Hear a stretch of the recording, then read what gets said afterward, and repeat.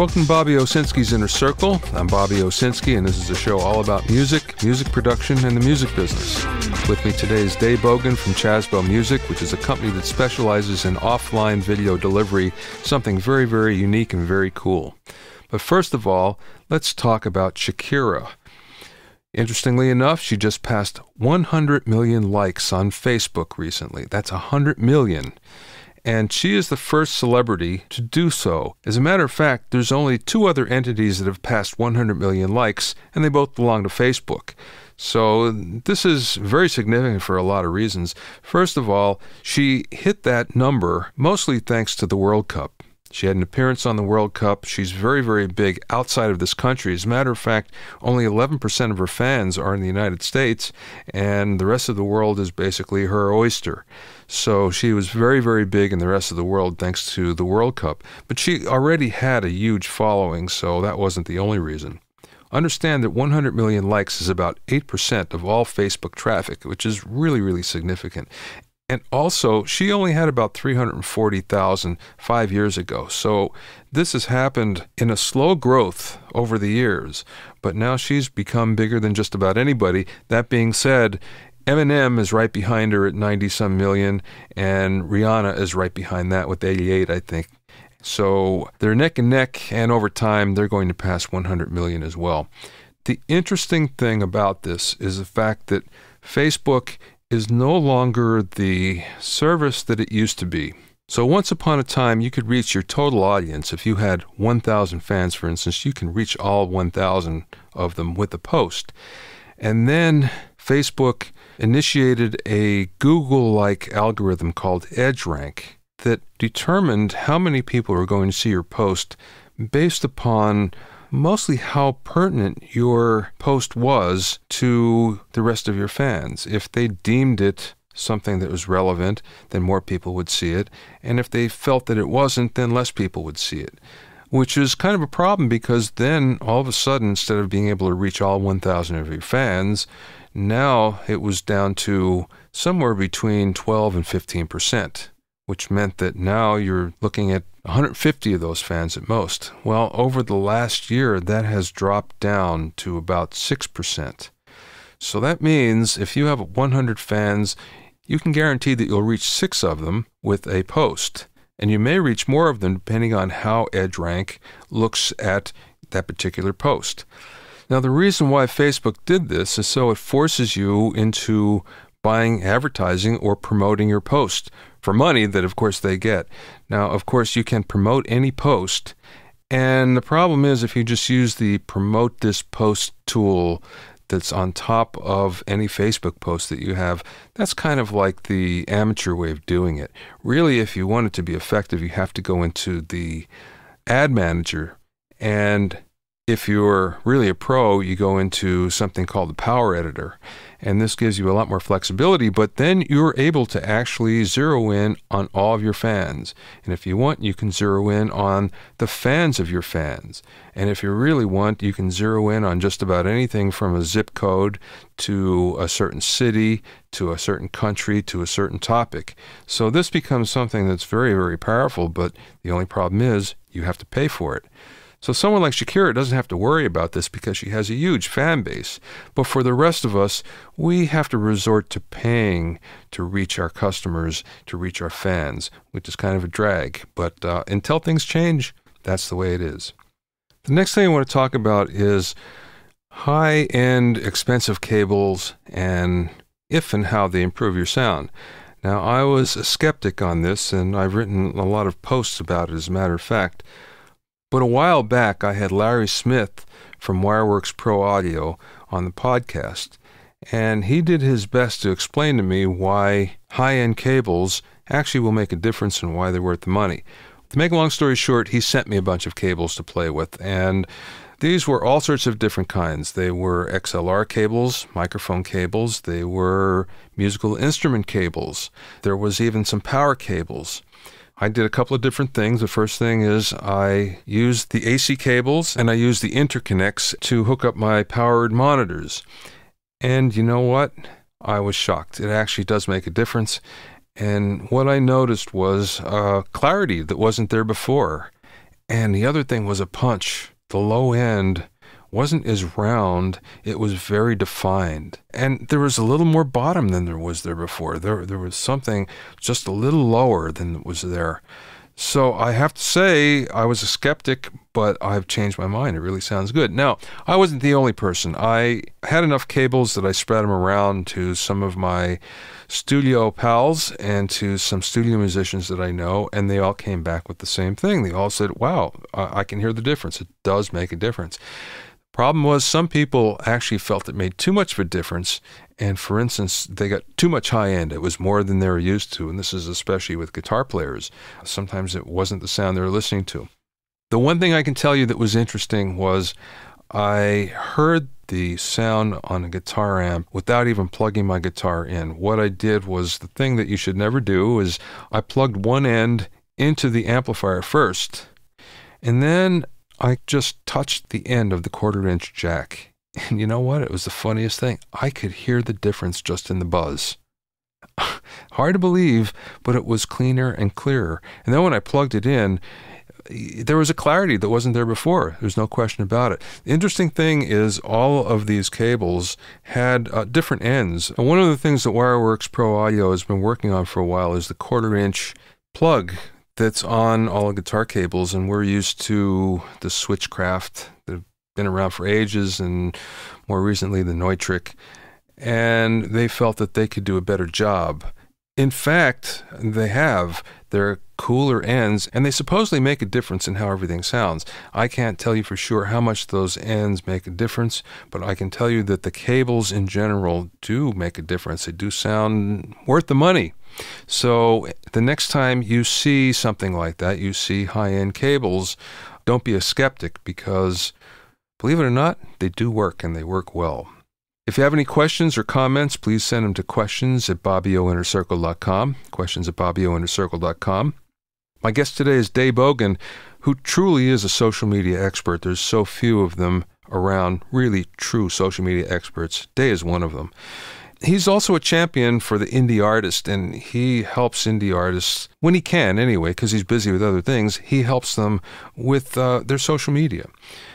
The other thing that Dave specializes in is offline video distribution in retail stores and college campuses, among other things, and you're going to hear him tell you how he does that via the interview that we did together via Skype.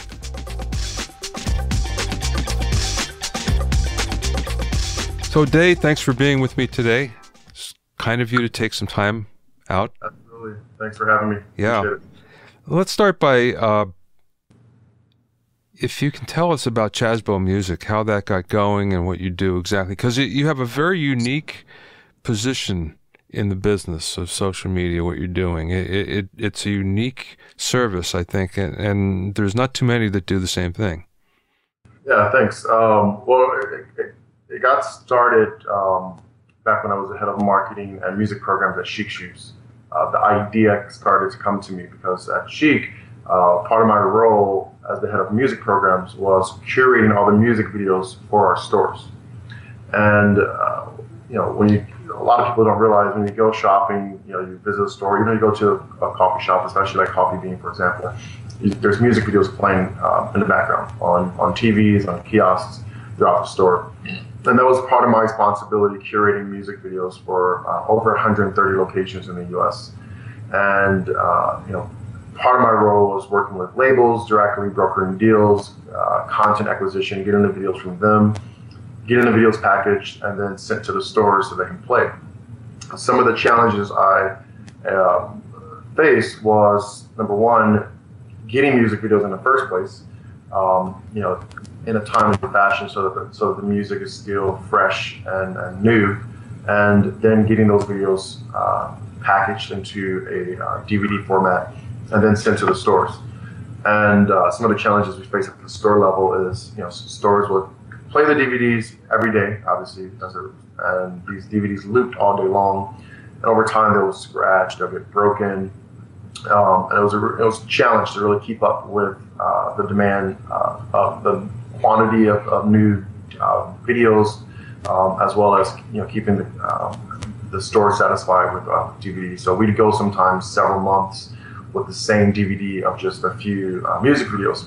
So I thought to myself, dealing with my contact at Universal, there must be a more efficient way of getting music videos from the label onto our screens. And I guess even to backtrack before that, the reason why we did it direct in-house is because the services that existed in the marketplace that do provide music services to businesses just didn't fit the business needs for this particular retail chain. So I had to come up with our own solution in-house. And I started thinking about how do I automate this process? How do I make it more efficient? How do I make the whole process more streamlined, as opposed to calling up my rep at Universal, having them pull music videos from the various labels at Universal, and then compile a DVD, and then duplicating the DVD and sending it via shipment. So I started thinking about ways of doing this all online. And before I really finished developing the idea, I ultimately ended up leaving Chic Shoes, and which gave me the freedom to develop Chatswell Music, kind of the concept. And so I wanted to make sure that there was a platform for independent artists to be able to get their music videos into stores. And I also wanted to make sure it was cost efficient to the stores, because one of the challenges, as we see right now in the music industry, is getting businesses to understand the value of music, and understanding the difference also between being a business buying music and being an individual buying music, and the cost differences there. So Chatswell Music started as a way to promote independent music in retail stores through an online delivery system. And I built it from scratch via different solutions, completely bootstrapped, no investors, and pitched it to Chic Shoes, which was my previous employer. And after weeks of discussions, and everyone was on board, and we initially started testing 5 locations in Los Angeles back in 2012. And then after a period of testing, we got the green light to roll it out across the company. And I spent several months traveling from city to city, physically connecting their TVs to their computers so that they could stream our service. So everything's delivered from the cloud then? It is a cloud-based music service. Yeah. So over time, it has evolved to much more than that. Over time, we've done partnerships with various outlets to deliver videos to pitch videos. We've worked with Incredible Tablet, which is Nick Cannon's device, which is actually launching this month. And there's an app on there called Incredible TV, and it's a music video app. We created content partnership deals with MySpace, with TV to create custom content on our channel, so that when you go into the stores, not only are you watching music videos, but you might get some behind-the-scene footage from a music video, or an interview with an artist, things like that. And kind of the big picture, and we're continuing, obviously, just since I've launched Chatswell Music, it's really what we've launched is really the research and development stage. Chatswell Music, from what people know today, and Chatswell Bridge, the product, is essentially prototypes. It's not the product that's envisioned. It's kind of constantly being developed based on research, feedback, and testing out features and functionalities. So where Chatswell Music is today is there's kind of 2 parts to it. The heart of Chatswell Music is the platform Chatswell Bridge. And Chatswell Bridge, similar to like you mentioned, One Upload at our music video seminar. One Upload allows content owners to upload a video and distribute those videos to different websites. I think it's a great resource for promoting video content and advertisements. But we focus on music-oriented outlets, and we focus on offline platforms. So, TVs on college campuses, TVs in retail stores, apps on mobile devices. We can also submit to MTV Networks and BET and Revolve and Much Music. So we focus on music-centric outlets, whether they're offline or broadcast or online. We don't necessarily do individual placements on websites like One Upload does. Who are your clients then?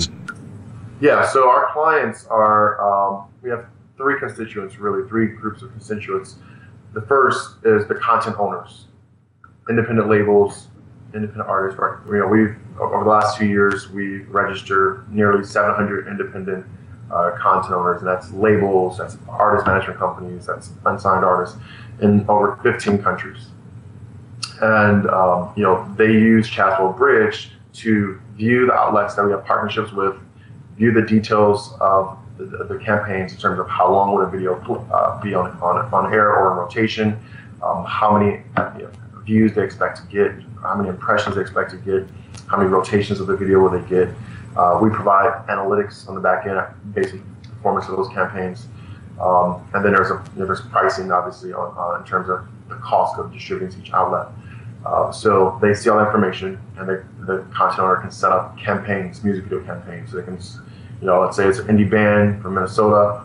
They just finished a video and they want to get it to MTVU. They want to get it to Incredible TV. They want to get it to SAE TV, which is our channel for SAE Institute in the student lobbies, or SHMAC-U, which is the network of college campuses in the U.S.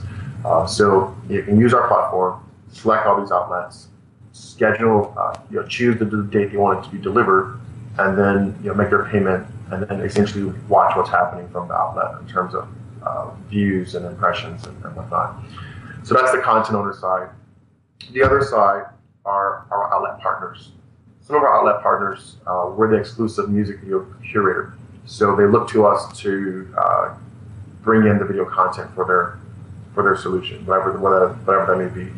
So if it's an app on a tablet like Incredible TV, or this new channel we're talking to called New Music 360 on Flips, these are apps, and they don't want to do direct content deals with distributors for various reasons.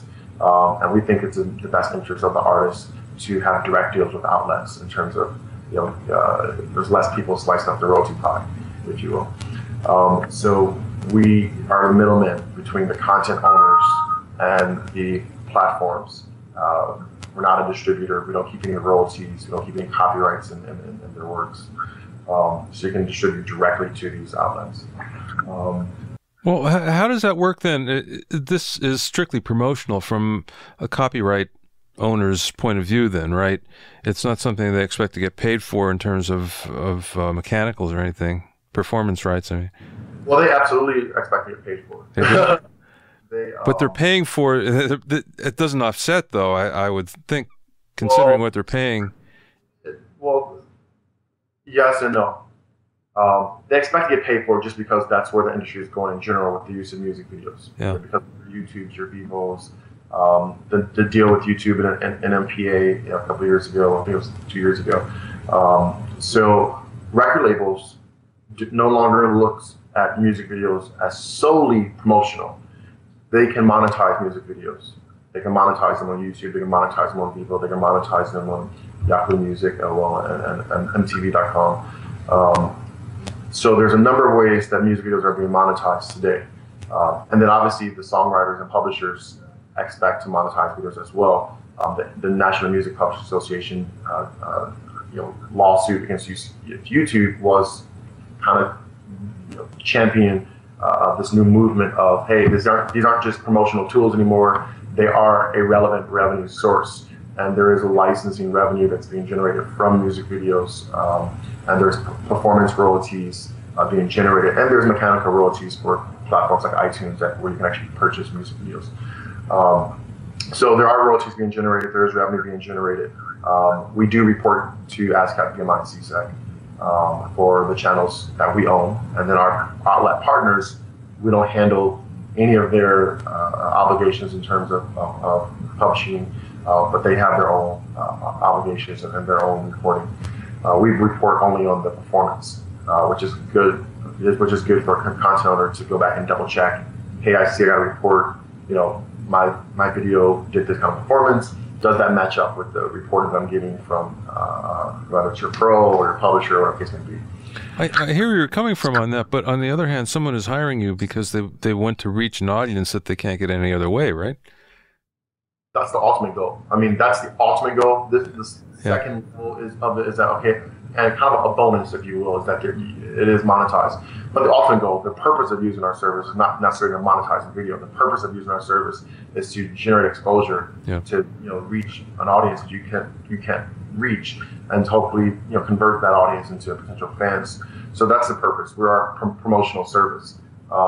And we're looking at analytics is important, data is important, knowing the performance of your content is important.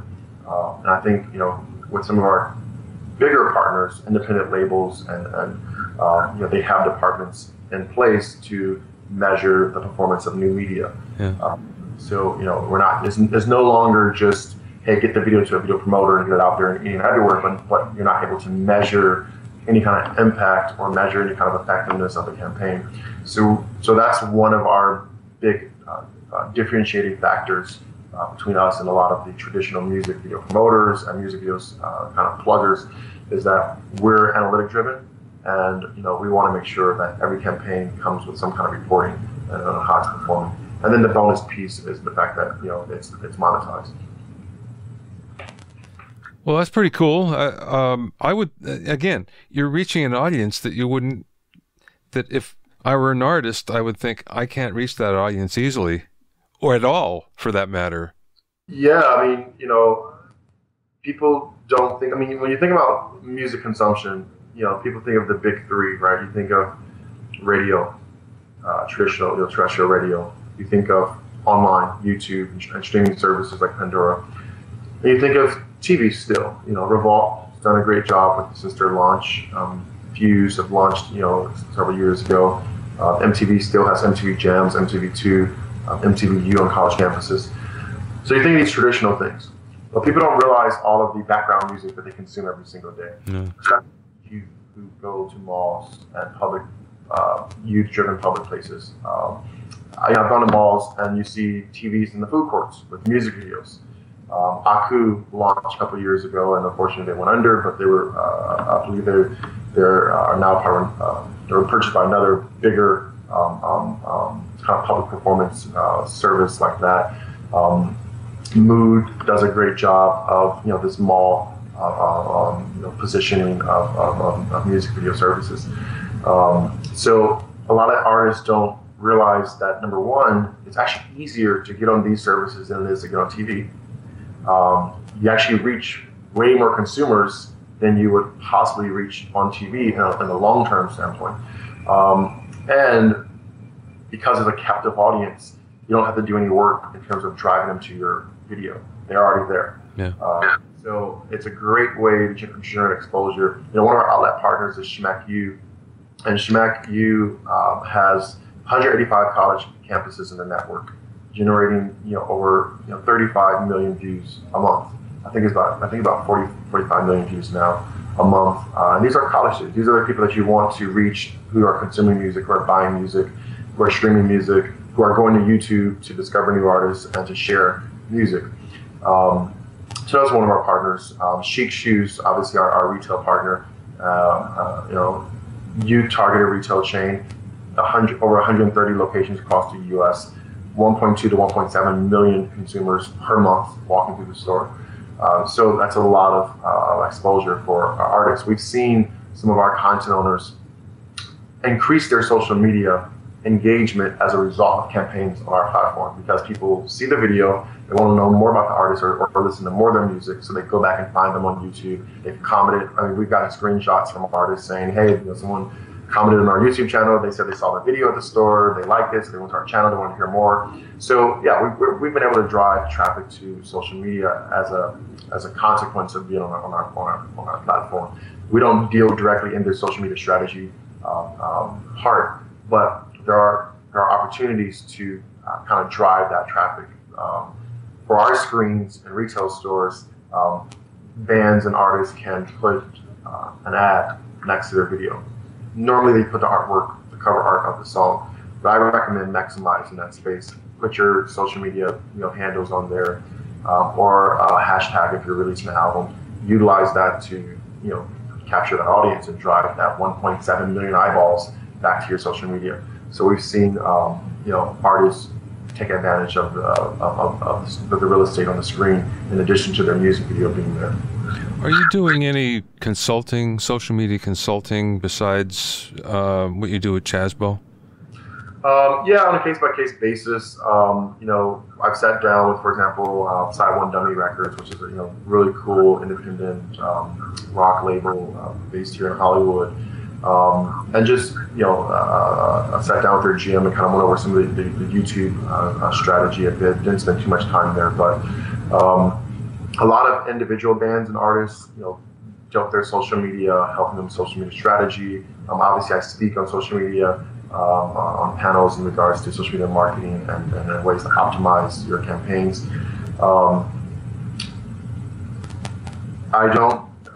There's some brands that I've been working with for a number of months, actually over a year and a half now, that are not quite music brands, but they are a brand, and music is a part of their DNA. So we've done cross-promotional campaigns with music and their products in the social media space. Well, you are a social media expert, so you should be spreading that knowledge. That's for sure. Yeah. You mentioned about optimizing social media strategy. What would that be? Well, it depends on. I think a lot of artists. One of the challenges with social media is that artists use social media as individual consumers, just like everybody else. And so then they use it as their band as individual consumers. They don't have much strategy. You don't look at analytics on your own Facebook page because Facebook doesn't provide it. So you're not used to looking at numbers from a business perspective on your own social media because it's not provided. On Facebook particularly, it's not provided, and neither does Instagram provide it. Although there are other platforms like Steadigram that provides it. So what you try to do is, social media has to be a part of the ongoing conversation with your target audience, your fans, and it has to be a part of your overall marketing strategy for, releases, on tours, things like that. So when I sit down with an artist or a band, I try to figure out, what are we trying to promote in the first place? Is this a particular campaign where there's a start date and end date, or is this an ongoing overall content strategy? And then I evaluate what's happening today. When are your fans engaged the most on your platform? Look at your day parting. What time of day do you see the most engagement on your platform, which Facebook provides that information. Also important, and which I think a lot of independent artists need to realize, is that even on all the social media, YouTube, Facebook, Twitter, you have your top 5 or 10 countries of engagement, and I think if bands played around with posting some content in a different language, sometimes that may engage your second or third top country a little bit better as well. So those are just strategies to test and see if it works and then what kind of impact it has. But yeah, setting objectives, setting goals. If your goal is about increasing your likes or your followers, set targets. In the next few months we want to increase it by 5%, 10%, whatever that case may be, and then create plans towards those targets. Okay, so now we know we want to increase it by 5 or 10%. This is the actual quantity of likes that 5 or 10% represents. And here's different tactics to reach an audience and then try to convert them into likes. And it's not just about promoting, spot dates and promoting album releases, but it's about engaging your fans and providing content that they think is engaging beyond your music. I tell artists all the time, especially independent, emergent artists who don't have a big fan base, when you're doing promotions on social media, your music may not have the same impact as a bigger band. In terms of, for example, just giving your music away for free may not have the same impact of Maroon 5 giving their music away for free. Yeah. So you have to look at other ways to increase, the response rate for your promotion. So even a Best Buy gift card, doing a sweepstakes to give away a Best Buy gift card, enter to win a $25 iTunes gift card, or enter to win Beat by Dre headphones, whatever the case may be. Even though these are other products, the idea is that you have something that the consumer desires much more than your music. I mean, they desire your music, they're a fan, but the reality is, until you're selling tickets to shows, until you're selling a lot of music, just giving away free music may not be enough to increase and to boost, I think, your engagement on a daily basis.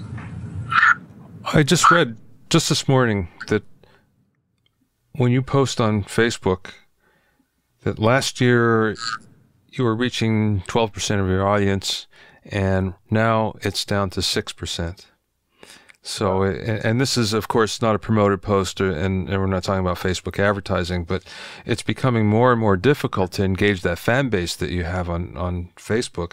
Is that something that you are encouraging people you talk to? Are you telling them that they should be there or not be there, or concentrate in other places instead? Right. Well, yeah. So, two responses to that. Number one, I think that engagement rate is actually lower. I think the 6 to 12% is actually that's actually higher than I've seen with some of the brands that I deal with. The bigger brands who have 130,000 followers, their engagement rate is around 1 or 2%. Or their reach. I'm sorry, is around 1 or 2%. Yeah, the reach we're talking about, not engagement. Yeah. So yeah, I'm still not engagement. Their reach is about 1 or 2%, and And a lot of people in the social media space understand what's happening ever since those, Facebook Open Graph and obviously optimizing ad revenue. It kind of hurts. Obviously, it hurts the band if you post something about your upcoming spot date and you only reach 6% of your followers. Then the page is not serving the purpose of why it existed in the first place. So there are some organic ways of working to get that number up, and then obviously there's paid ways of working to get that number up. And in terms of organic ways, content strategy is important. Content strategy doesn't only include what kind of content, but when and how you post it. So that's when you have to look at, again, the day part, and look at the numbers as far as what time of day, what days of the weeks have the highest impact. So that when you're posting about, if the lowest time of your week is 11 p.m. on a Tuesday, and you're posting your new show 11 p.m. on Tuesday, then you're really going to get the lowest reach.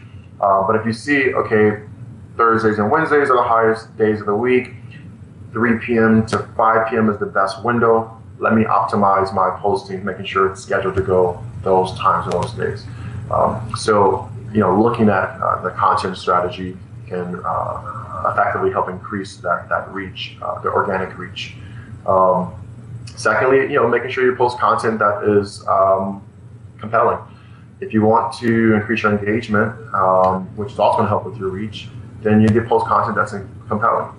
I've looked at a recent potential client of mine. I just evaluated their Facebook page, and I went through the last 3 months, looking at all their posts, seeing what had the highest likes and shares. And for them, what had the highest likes and shares were memes, were inspirational memes for this particular brand. So, the memes don't do anything for promoting their products or selling their products, but it does a lot for building the engagement rate and building the organic reach on their page. So, my recommendation is to, let's post a little bit more of what's working, and to make sure that you time the stuff that's not necessarily working closely to what's working, so that you're leveraging that momentum and you're kind of bringing those eyeballs over to the content that's not getting love. So bands can do that. They can sit down and look at the analytics on their page. They can see what day of the weeks are working the best, what times of the day are working the best, and make sure that they're posting content that is within that time frame. You were kind enough to contribute to my Music 4.0 book, and there's an interview in there with you, and I guess it was about a year ago we did it. And then you were saying about how impressed you were with then it was the new MySpace.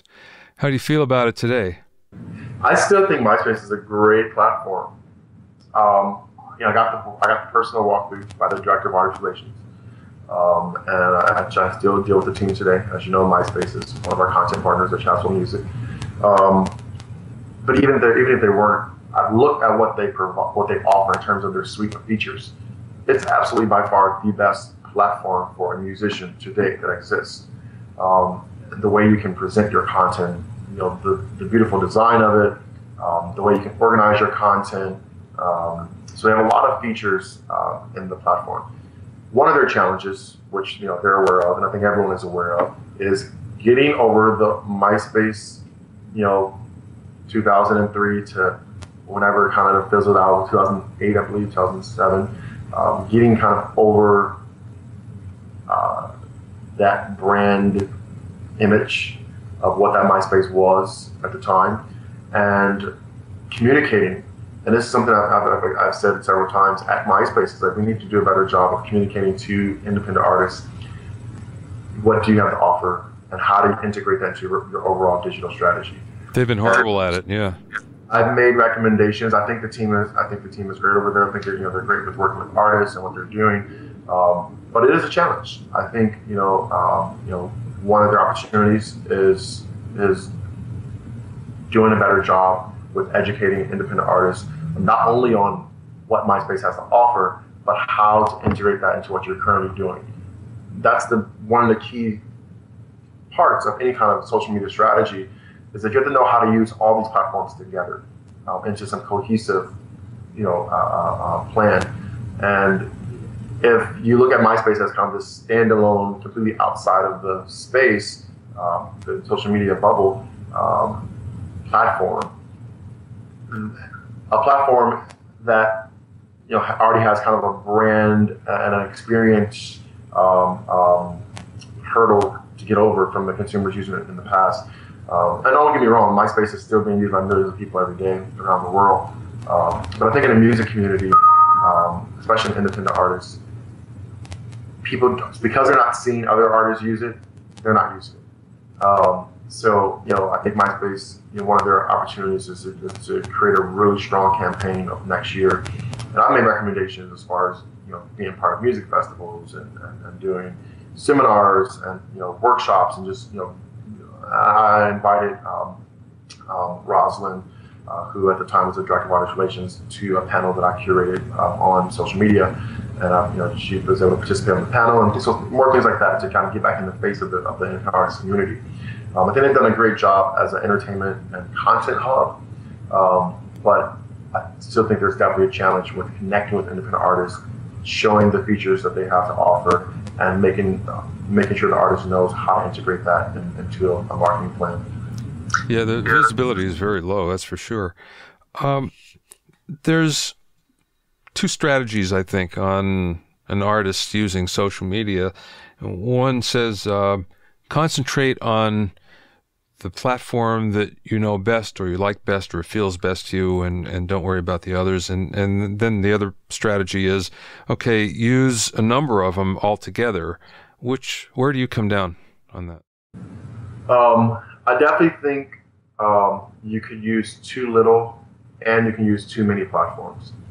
I think you look at the top platforms in the country where you are, which is an important key word, the key thing, the country where you are, because there are there's other countries where there's other versions of what we have Twitter here, and other versions of our Facebook. And China has their own social media, and there's other countries with their own social media. So look at the top platforms where you are, and I mean the reality is you only have so much time in a day to manage and to optimize and to be on these platforms all the time. If you're a band, it's a little bit easier if you have multiple members, but when you're a solo artist, it's definitely a challenge. I've seen solo artist pages where they may be able to post once or twice a week on Facebook. And their Twitter, they use it as their personal and their artist Twitter. So you have all these tweets that have nothing to do with their music career at all. Yeah. Combined with, oh, by the way, I'm doing a show next Wednesday. So it's definitely a challenge when you have a solo artist.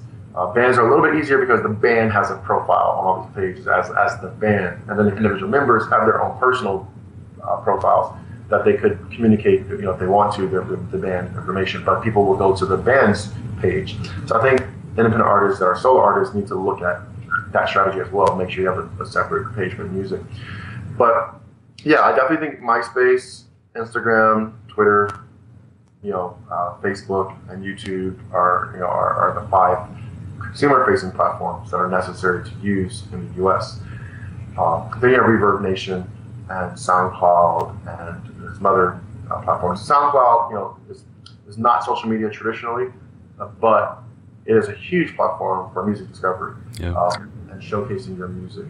And I think it's also important for the music business and music industry, music professionals, because you send me your SoundCloud and I see that you have all these views and comments. That tells me that people are engaging your content, or listens, and it tells me that people are engaging your content, and that not only engaging, but it sparks a response, which is important.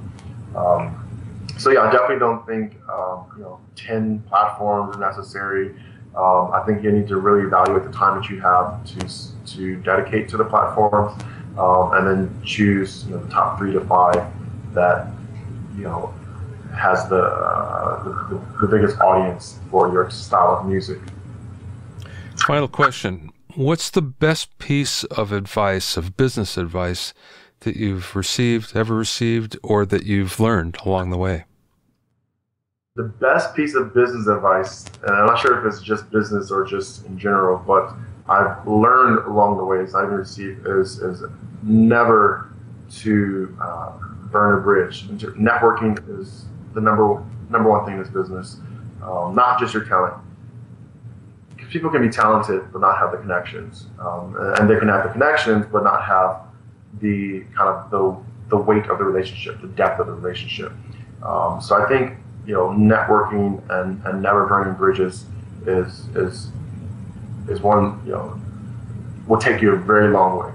I mean, obviously, you and I met, we've networked, and we've collaborated on a bunch of different opportunities since we've met. Similarly with other people I know in the music industry, not only the business side, but musicians as well. Musicians who've got benefits from me because they've met me and maintained that relationships, and I've been able to help them out in some way or another. So I think networking and never burning bridges. And then on the flip side, more directly towards business, is learn as much as possible.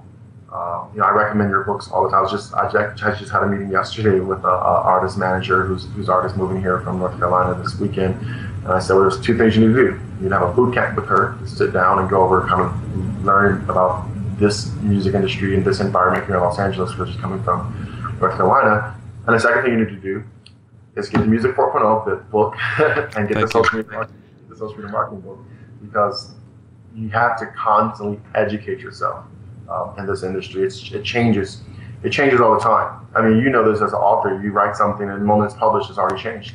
Because all too well, I know, yeah. Something's new. So, but it's not about learning specifically the little nuances. It's about understanding the philosophies behind how things work, and that's what I mean by learning. Because you can change something, you can change the way we measure something via metrics, but it's understanding what that metric represents and how that translates to sales or to capturing an audience and things like that. So it's kind of it's understanding the overall philosophies of what's the engine behind this music ecosystem within your segment of it, whether you're in or you're live performance or recorded music, whatever the case may be.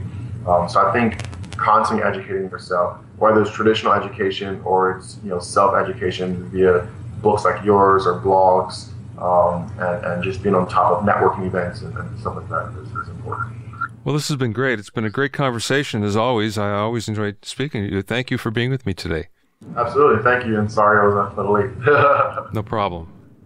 If you want to find out more about Dave Bogan, go to davebogan.com. That's DAEBOGAN, one word, .com, DAEBOGAN, davebogan.com. Thanks for listening and being in my inner circle. Remember, if you have any questions or comments, send them to questions@bobbyoinnercircle.com.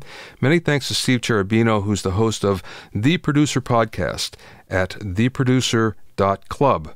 That's The Producer, TheProducer.club, CLUB. To listen to other episodes of Bobby Owsinski's Inner Circle, go to bobbyowsinski.com and select the podcast tab, or go to bobbyowinnercircle.com, or you can find it on iTunes or Stitcher. At bobbyowsinski.com, there's a sign-up sheet for my newsletter and for alerts for new podcasts. This is Bobby Owsinski. See you next time.